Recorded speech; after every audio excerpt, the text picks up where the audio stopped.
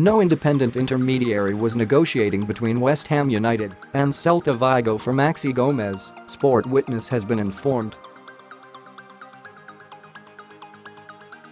The Premier League club were interested in taking the Uruguayan, something which we covered earlier this month. West Ham were looking at the South American due to the uncertainty around Marko Arnautovic's future, who had been linked with a move to China.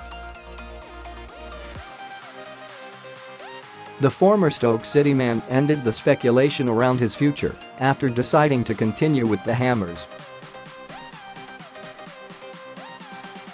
Gomez was still linked with Manuel Pellegrini's side, and El Desmarque in Spain reported that an intermediary was trying to exploit a bad relationship between the Liga outfit and Stellar Group, the agency that represents the 22-year-old, to get a cut if the transfer goes through.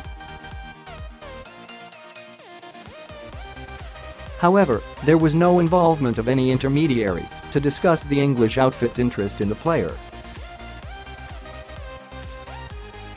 A source has told Sport Witness that Gomez will not leave the Spanish club on the final day of the transfer window, something that had also been reported by the aforementioned outlet. Gomez's current deal at Celta runs down in 2022 and has a release clause of €50 million.